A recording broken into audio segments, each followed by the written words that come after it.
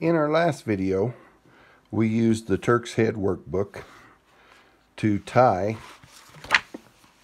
a 12-part, 12-bight, 2-pass type 1 standard pineapple knot. And there's the drawing for it, and we used these two run lists. This was the primary knot, which was a 7-part, 6-bight Casa knot. Then we tied a 5-part, 6-bight Casa knot inside of it to make this pineapple knot. Today, I would like to tie this 17-part, 18-bight, 3-pass type 1 standard pineapple knot from the 7-part, 6-bight Casa knot as our primary knot, using this run list. So, well, let's just go over the whole title. It's a 17 total part, 18 total bight, 3-pass type S1, and the S is for standard. It's a standard pineapple knot, and we're going to follow the right of the second knot. And X equals 13, which is the parts between the inside bights.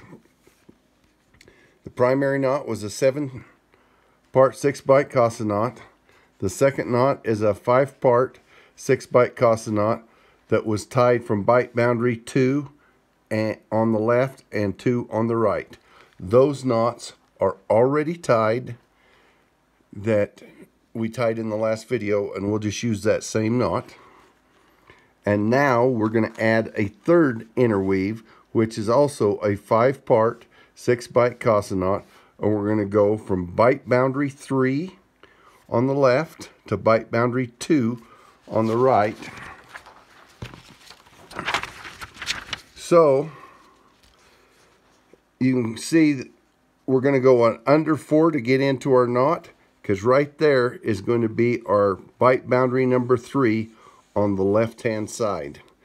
Then we're going to follow the right hand side of our second interweave, or second knot, and we're going to go between that bight of the second interweave and this outside bight of the primary knot.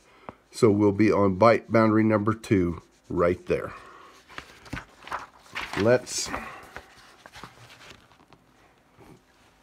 Here is the knot we tied the other day. And we're going to follow this run list. And it says under 4, over 2, under 2, over 2, under 1. And up here, it's follow the right of the second knot. So the second knot is the blue knot, and the red is our primary knot. And you can see that our primary knot, which is our 7-6, is 2 parts bigger than the second knot, which is a 5-6. And now we're going to tie a second 5-6, and we're going to be inside it right there and outside of this one right there. Okay, let's go under our 4. So this blue one is over there, and here's our under 4. 1, 2, 3, 4, and that puts us on the right side of our blue string. And now we're just following the blue string, the dark blue, over 2, under 2, over 2, under 1. And that puts us to our second bight boundary. Now, on line 2, we go under 1, over 2, under 2, over 2, under 2. Now we were following the blue going up. Now we're going to go under 1, and we're going to follow the red going from right to left. So we're going to go under 1, over 2, under 2, over 2, under 2. And that puts us, and this is the thing that you've got to see, is that we're on the inside. See these 2 bites right here? This is the primary bite, and this is the second knot's bite. We are creating a bite on the inside of this dark blue, making a bite boundary right there.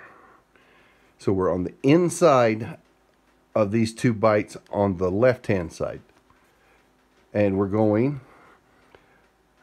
under 2, over 2, under 2, over 2, under 2. Well, we're on line 2. Under 2, over 2, under 2, over 2, under 1. Under 2 to get into our knot. Over 2, under 2, over 2, under 1.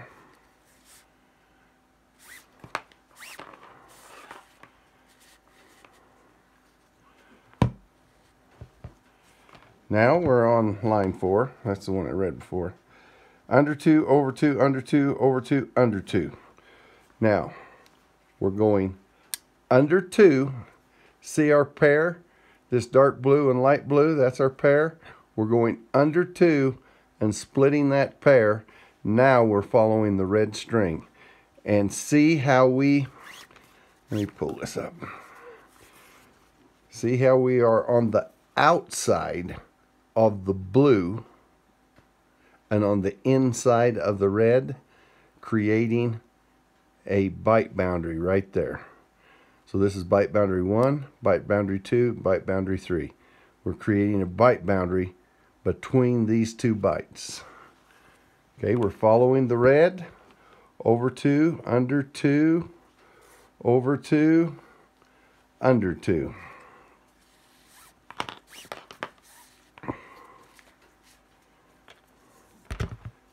As I said before, we're creating a bite on the inside of the blue one on bite boundary 3. So we're right there. And we're on line 5. Under 3, over 2, under 2, over 2, under 1. See the red and the light blue? They are a pair. So we need to split that pair. We go under 3 and split the pair. And now we're following the dark blue strand. Over 2, under 2, over 2, under 1.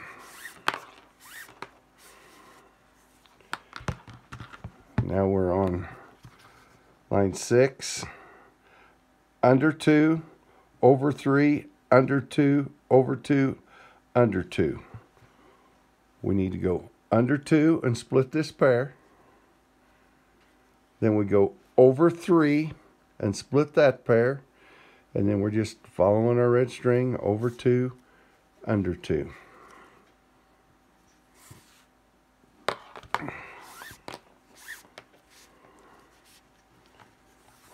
You really don't need a run list once you figure out that you're making an inside bite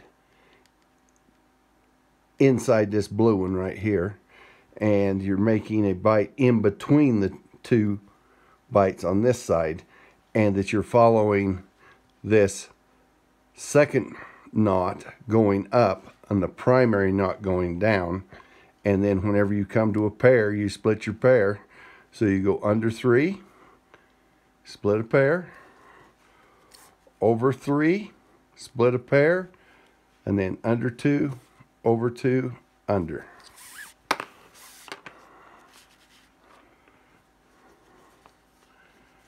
Now,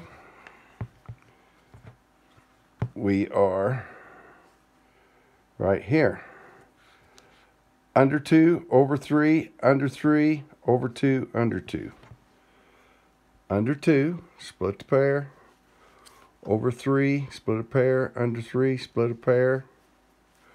Over 2, under 2.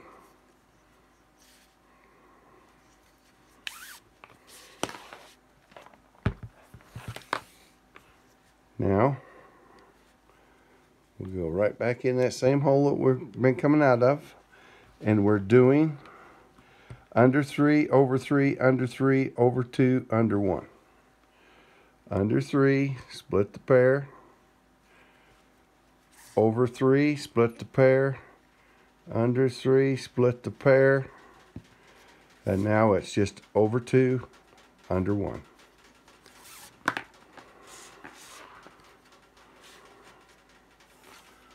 Okay. Now we're on line 10. Under 2, over 3, under 3, over 3, under 2. Under 2, split the pair. Over 3, split the pair. Under 3, split the pair. Over 3, and we split a pair right there. Over 3, under 2. Okay, line 11, left to right. Under 3, over 3, under 3, over 3, under 1. Under 3, split a pair. Over 3, split a pair. Under 3, split a pair. Over 3, 1, 2, 3, split the pair, and under 1. Now, I want to show you, if you'll see this old drawing, this under 2x, put a little closer, under 2x, say you're just going under this one and that makes an x, that's an under 2x. And down here at the bottom, you're going under a 4x. You have 2 this way and then 2 that way. That is a 4x. Now we get back to the top. We had an under 3x.